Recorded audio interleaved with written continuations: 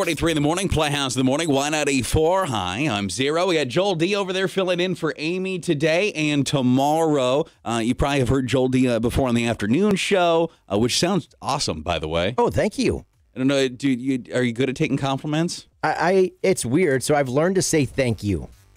That's thanks. it. Thanks. Appreciate that. I try really hard. They let me broadcast here. It's pretty nice. Well, something that I need your help with today there, Joel, is we do something called Am I the Jerk? Ooh, okay. I like this. So we have 3 scenarios that we've yanked from our social media page where people have said, okay, I want you to tell me, was I the jerk in this situation? So I'll present it. You and I'll we'll vote about it.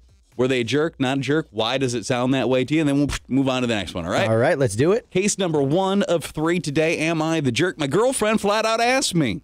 She asked me if she looked like she'd been gaining weight, and I said, yeah, I guess so, because she does. A little bit. I would never said anything, but she asked me directly. I was honest. She's livid. She hasn't talked to me in days. At one point, she said, why am I even with her if I think she's so ugly then? Was I the jerk? Not at all. Not at all the jerk, because she asked for it, and then if you weren't honest, then you'd be in trouble for that. So definitely not the jerk. Yeah, I don't think you were the jerk either. It does sound like she... I mean, if you directly ask somebody a question like that, he answered honestly. Yeah, so sure. I don't know how he worded it, but yeah, it looks like he gained a little weight. He was honest with you. The only thing you need to do in that situation is say, yeah, maybe, but I am too. Like, put it back on yourself and be like, maybe I should get in better shape. But then you get in trouble.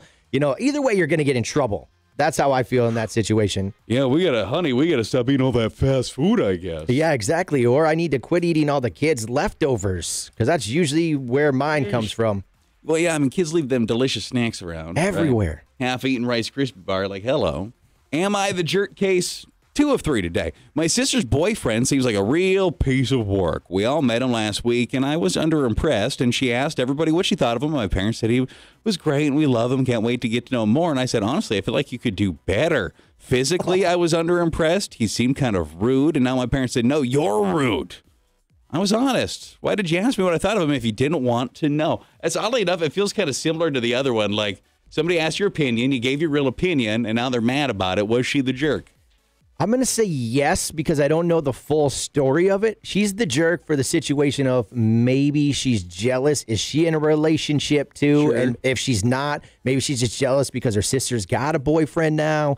But if he was being rude and he was like inconsiderate to different situations within the family and just kind of put himself into it, like, dude, you're the new guy. You don't have an opinion on certain things, but sometimes, if you're that kind of personality and you come in hot to a whole family function, you're going to come off rude. So maybe not, but I'm going to say she is a jerk for, give the guy a chance. I think you probably nailed it, because unless you provide specific, here's why I just answered the way I did. He was a jerk to mom when he said this. He was a jerk to dad when this happened. If you're just like, no, he seems kind of ugly and rude. Yeah, you're the jerk. You're the jerk. You got to be able to have some supporting evidence. And finally today, am I the jerk? My friend recently went through a divorce, and I'm the one that consoled her. I was her shoulder. I took her out every night. She even stayed with me for a while, and I listened to a couple of months of her venting while her life fell apart. I said, I always hated him. We ate ice cream together, sad movies together, and I helped build her back up to be the person she is today.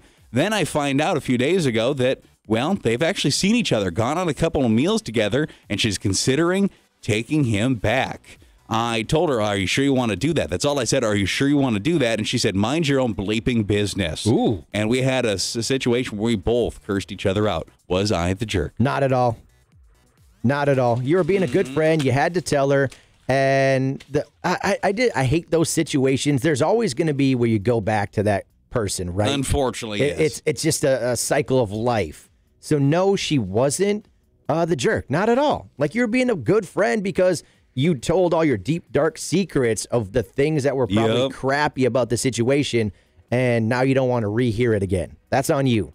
You would be the jerk if you were like, you don't want to do that, and here's why, and you were like a lawyer, and you came with a yellow legal pad, and you're like, all right, Exhibit A, you told me that he died, and you just like railed in like that. Why you're not a jerk is if you literally just said the sentence, boy, are you sure you want to do that? Yeah. Or anything like that. No, you're not a jerk. You're literally just asking a question. Are you sure you want to do that? To which she could have just said, yes. And that could have been the end of it. And that could, 100%. But no, she took it personal because obviously she's an oversharer, eating your ice cream and telling all the, deep, dark secrets.